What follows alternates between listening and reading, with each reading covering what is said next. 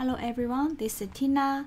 In this video, we're gonna talk about bidirectional versus unidirectional, because so far all the video we are talking about is unidirectional.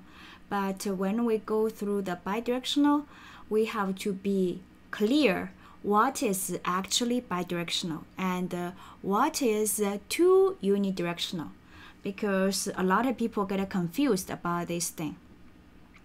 Let's give one example, okay? Suppose here, let's still using the person address, the example. We have a person 1, okay, and we have person 2, okay?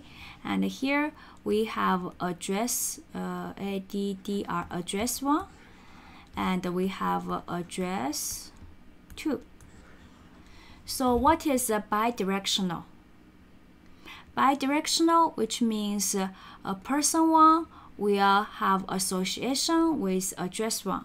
Person 1 contains address, and also address belongs to person 1. Right? This is a bidirectional, which means person 1 has address 1, and address 1 also has a reference to person 1. But what is this is called bidirectional. Okay, and now what is two unidirectional? I have a person 1, and I have address 1, and I have person 2, I have address 2. So person 1 has a relationship with address. This is one direction, right? And address have a relationship with another person. So in this case, it's not bidirectional. It's two unidirectional. Got this idea? Which is a person 1 has a relationship with address. If it's bidirectional, address should contain person 1, but in our case, address contains the person 2.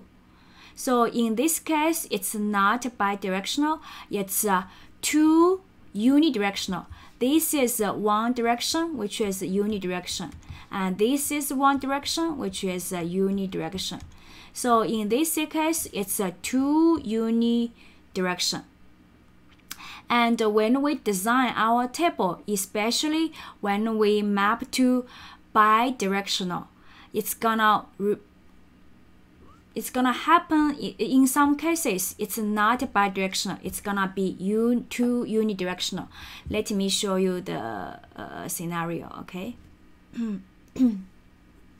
So two unidirectional. When we know here, if I have a public.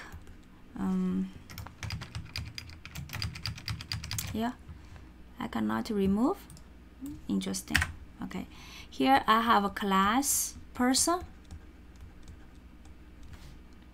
Okay. And here I have a class address. Okay. And suppose I just have ID, and here also have ID. Okay. To save my time. And here I have a collection of address.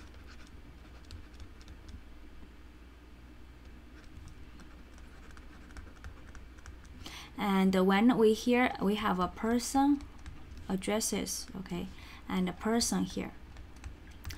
And when we annotate with one too many, what's gonna happen? If I do like it now, it's gonna create a person table, right? And with one column is ID.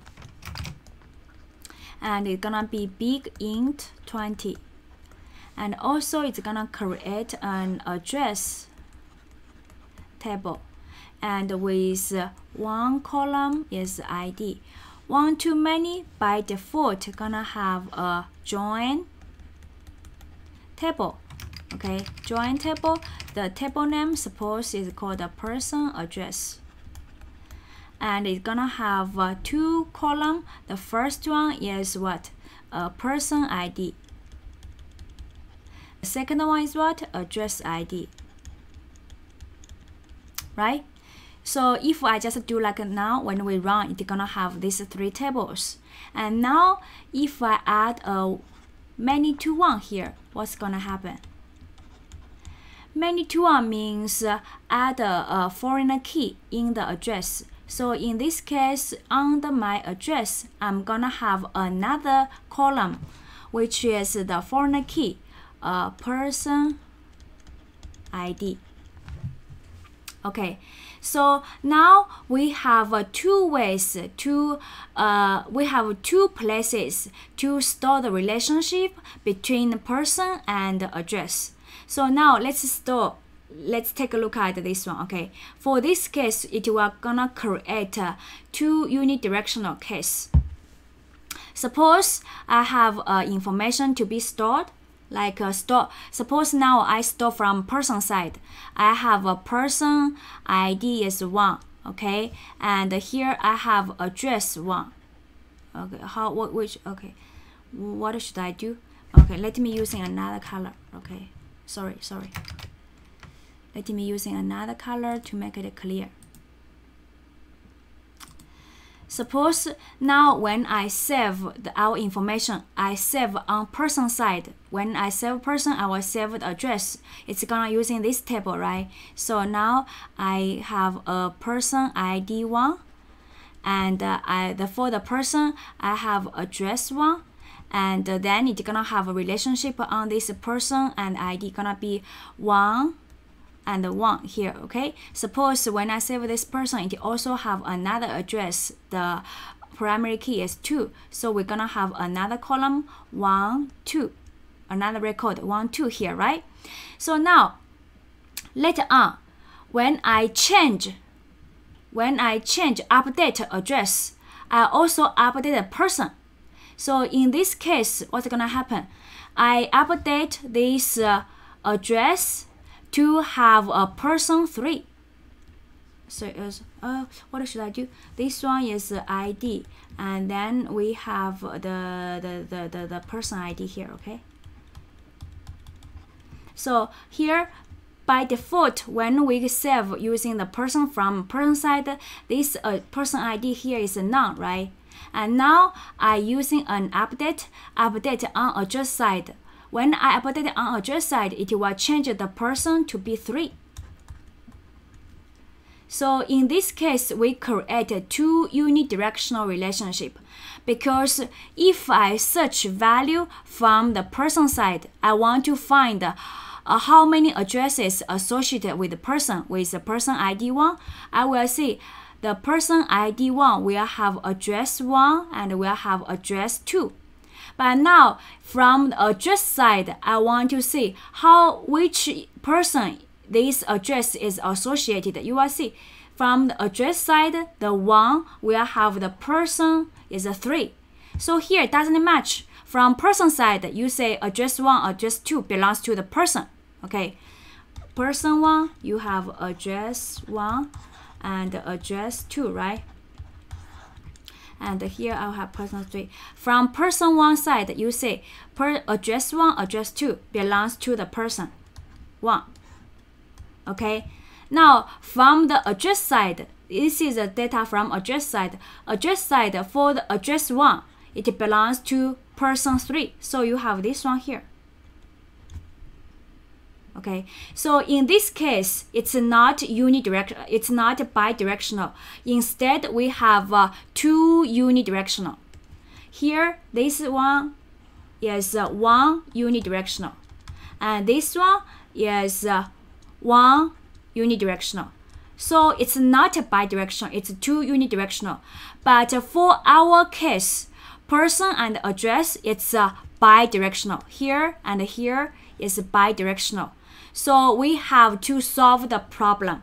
And to solve the problem, the solution is to using mapped by, which means here I have a mapped by equals, the key here is this person. What does mapped by means? Mapped by means don't do anything on my side. Okay, don't do anything on my side, which means when Hibernate is trying to map a person into the table, he will just ignore this address. What does it mean? It means don't generate this person address extra table. Instead, generate the relationship using this side. And many to one by default is a foreign key. So in this case, we don't have this table. We only have the relationship according to this foreign key. So in this case, we have a bidirectional. When I want to find the address belongs to this person, we through this foreign key.